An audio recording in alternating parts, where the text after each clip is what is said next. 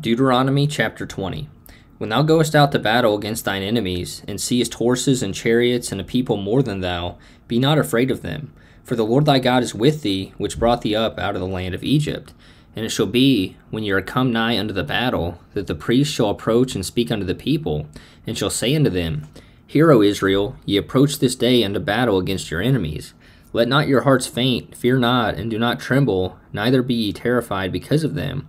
For the Lord your God is he that goeth with you to fight for you against your enemies, to save you. And the officers shall speak unto the people, saying, What man is there that hath built a new house, and hath not dedicated it? Let him go and return to his house, lest he die in the battle, and another man dedicate it. And what man is he that hath planted a vineyard, and hath not yet eaten of it? Let him also go and return unto his house, lest he die in the battle, and another man eat of it. And what man is there that hath betrothed a wife, and hath not taken her? Let him go and return unto his house, lest he die in the battle, and another man take her.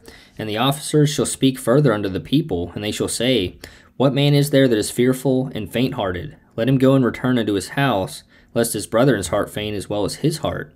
And it shall be, when the officers have made an end of speaking unto the people, that they shall make captains of the armies to lead the people. When thou comest nigh unto a city to fight against it, then proclaim peace unto it.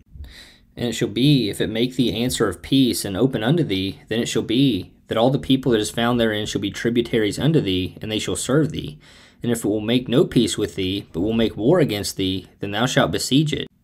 And when the Lord thy God hath delivered it into thine hands, thou shalt smite every male thereof with the edge of the sword. But the women, and the little ones, and the cattle, and all that is in the city, even all the spoil thereof, shalt thou take unto thyself, and thou shalt eat the spoil of thine enemies, which the Lord thy God hath given thee. Thus shalt thou do unto all the cities which are very far off from thee, which are not of the cities of these nations. But of the cities of these people, which the Lord thy God doth give thee for an inheritance, thou shalt save alive nothing that breatheth. But thou shalt utterly destroy them, namely the Hittites, and the Amorites, the Canaanites, and the Perizzites, the Hivites, and the Jebusites, as the Lord thy God hath commanded thee, that they teach you not to do after all their abominations, which they have done unto their gods, so should ye sin against the Lord your God. When thou shalt besiege a city a long time, in making war against it to take it, thou shalt not destroy the trees thereof by forcing an axe against them, for thou mayest eat of them, and thou shalt not cut them down. For the tree of the field is man's life, to employ them in the siege.